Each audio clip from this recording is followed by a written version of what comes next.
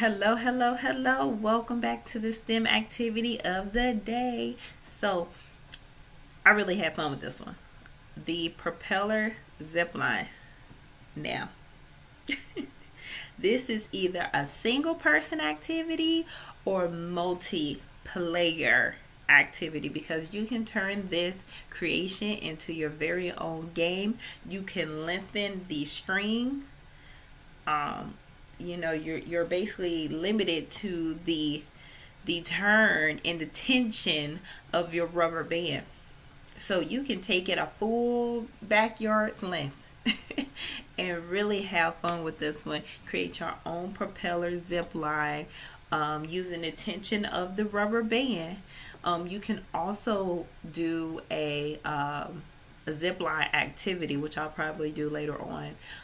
A zip line activity without using the rubber band and just using the gravity to see and make that a competition also to see who can create a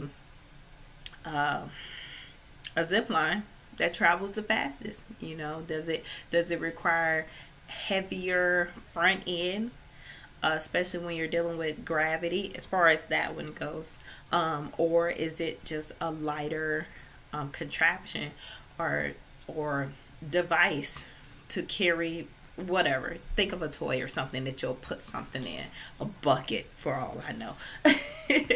But as far as this one, how much you spin that rubber band is going to determine how fast it goes, right? In which direction you spin the rubber band. So I think you're gonna love this activity. I loved it. My boys loved it.